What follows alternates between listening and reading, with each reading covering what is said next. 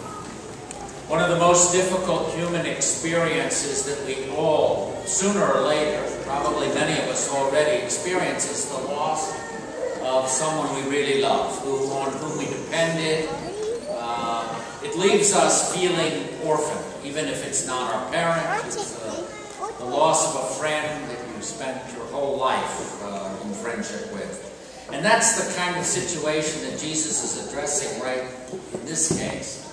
The context of this reading, John 14, is the Last Supper.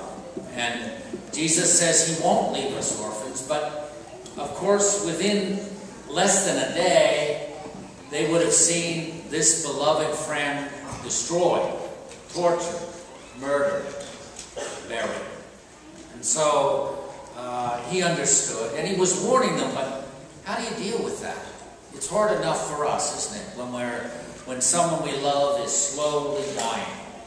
You know, you say to yourself, how am I going to deal with this? And we know it's coming, but in this case, it was as sudden and as shocking and as vicious as it could be. So, but he says that he's going to send an advocate. Now, he says, if you love me, keep my commandments. The key to his indwelling spirit is if we live as he did. In other words, every intention of God is that we might have everything we need to deal with whatever comes in this world and for eternity. You know, that's why he says, I'll remain in you if you're loved. If you obey my commandments, it opens the door for him to be his transforming power for us. And so, and what are these commandments? Well, obviously in the Gospel of John, he repeats over and over again that you shall love your God, your heart, and you shall love your neighbor as yourself. But commandments, I think it is the life and teaching of Christ. In other words, it's not simple. How do you do that? How do you love? How are you going to... You live like Jesus did. In other words, you forgive like he forgave. You cherish as he cherished. You're generous as he's generous. You're a healing force as he was a healing force. And so on. In other words, it's you take the example with the advocate that he talks about that we all have through our baptism and confirmation, and you allow that transforming power to live and transform you. And so that's it. But it still is. It is for us the assurance. Now the first reading shows you that even catastrophe can yield surprising results in Jesus Christ, right? I told you that what provoked Philip leaving town was that he was running for his life. They had a bloodlust after the murder of Stephen, and they were going after all the Christians at that point. So the apostles wisely said, it's time. Like refugees and immigrants, it's time to leave. But instead of being just a catastrophe, Philip goes down to Samaria, begins to proclaim the gospel, and the people are hungry to hear it, and all the signs that accompany it. And then, of course, the Acts says that Peter and John, who are still in Jerusalem, hear, and they go down to confirm what they've heard, and to pray for the receiving of the Holy Spirit. In other words, even a catastrophe can yield enormous results. A good friend of mine, many years ago, was rejected by a particular diocese. He wanted to join this evangelical group. And it was, you can imagine, right, like any of us who suffered rejection, seeming a disaster.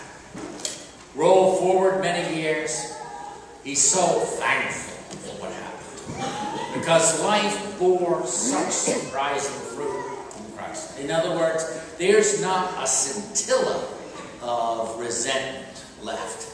Because God's grace working in him transformed. And that's the power, see? That's why you cannot be crushed if you're working in Christ. Yes. Can you lose your job? Yes. Can your contract end? Yes.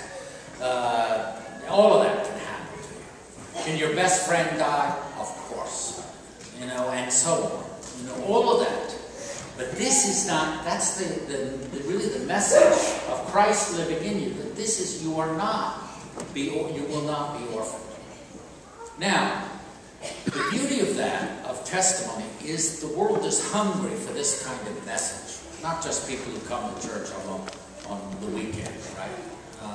But you know, human beings are hungry for a word of hope.